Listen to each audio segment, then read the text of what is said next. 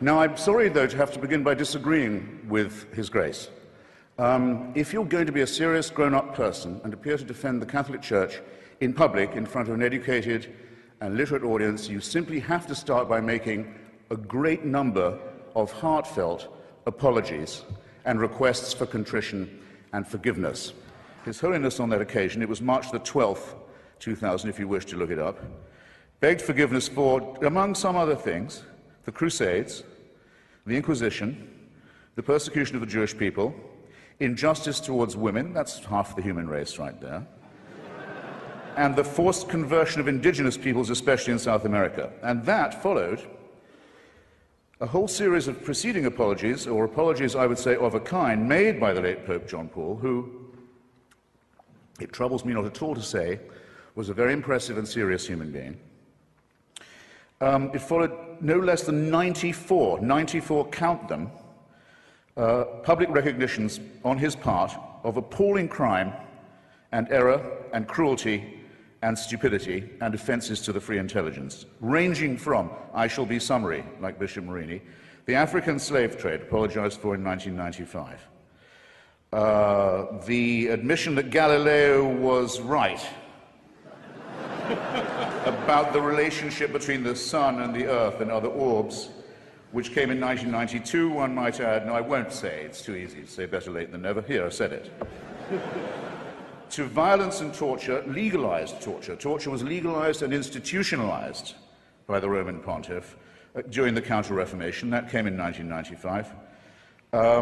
And for silence during Hitler's final solution, or Shoah, as well as, in 1999, coming in just under the Millennium Jubilee wire, an apology for the burning alive in the main square of Prague of the great Czech Protestant Jan Hus. But remember, this is from a church that, on the whole, cannot err.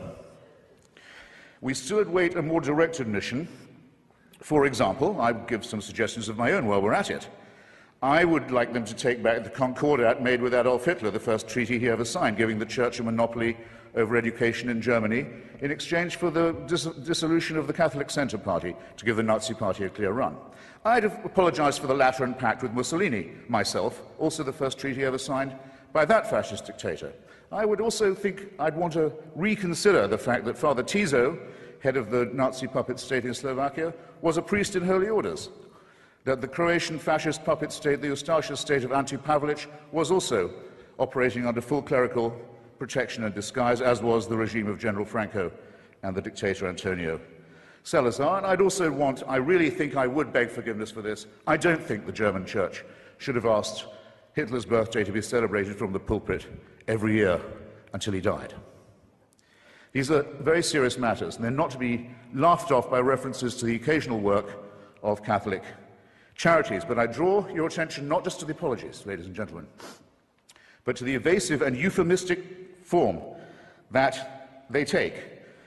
Joseph Ratzinger, the current Pope, considered by some, by Catholics, to be the Vicar of Christ on earth, says of Indians, of the Indians who were massacred in the course of conversion in Brazil, after the apology had been made to them, he said, nonetheless, it must be remembered that before we came to convert them, they were silently awaiting the arrival of the church.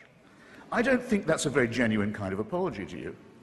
In his comment, one of the few he's made, on the institutionalization of rape and torture and maltreatment of children in Catholic institutions, he has said, it's a very severe crisis which involves us, he said, in the following: in the need for applying to these victims the most loving pastoral care. Well, I'm sorry, they've already had that. And to say that this is the responsibility laid upon you by the horrific admission that you've already had to make is not accepting responsibility in any adult sense. I think that there will be an apology for what happened in Rwanda, the most Catholic country in Africa, one of the most Catholic countries in the world, where priests and nuns and bishops are on trial for inciting from their pulpits and on the church's radio stations and newspapers the massacre of their brothers and sisters. And the papacy was silent on this appalling occasion, and everyone in Rwanda knows it. And there hasn't yet been a properly written apology for that disgrace. Staying in Africa, I think it will one day be admitted with shame that it might have been in error to say that AIDS is bad as a disease, very bad, but not quite as bad as condoms are bad, or not as immoral in the same way.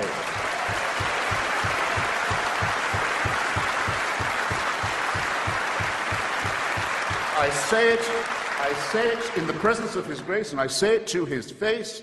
The preachings of His church are responsible for the death and suffering and misery of millions of His brother and sister Africans, and He should apologize for it.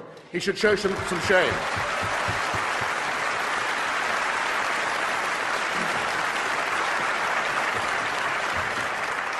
Fourth, for condemning my friend Stephen Fry for his nature, for saying you couldn't be a member of our church. You're born in sin.